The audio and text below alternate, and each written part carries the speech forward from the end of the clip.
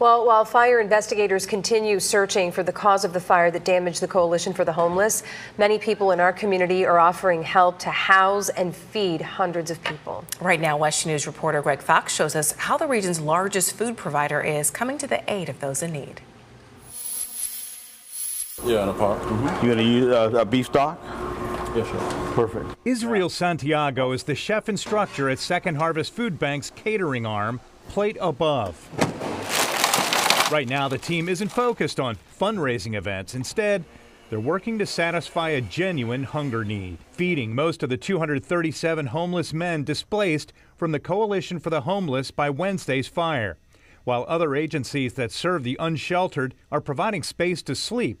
The kitchen that normally cooks for the shelter is out of commission, leaving Second Harvest to fill the void. Although I'm not on their shoes, they're probably going through a lot at this particular moment, and we want to make sure that we're there for them.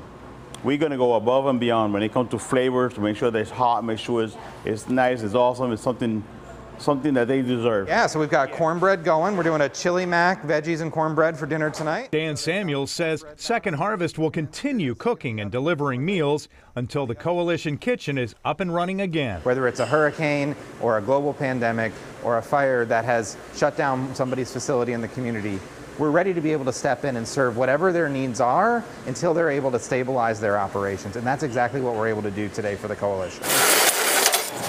This organization is certainly well equipped to help many people in need. I mean, just look around you and all the volunteers that are sorting food. They provide 300,000 meals a day across 7 counties in Central Florida. With the regular dining space at the Coalition's men's shelter closed, Shiloh Baptist Church is opening its doors to provide temporary space. In Orlando, Greg Fox, West 2 News.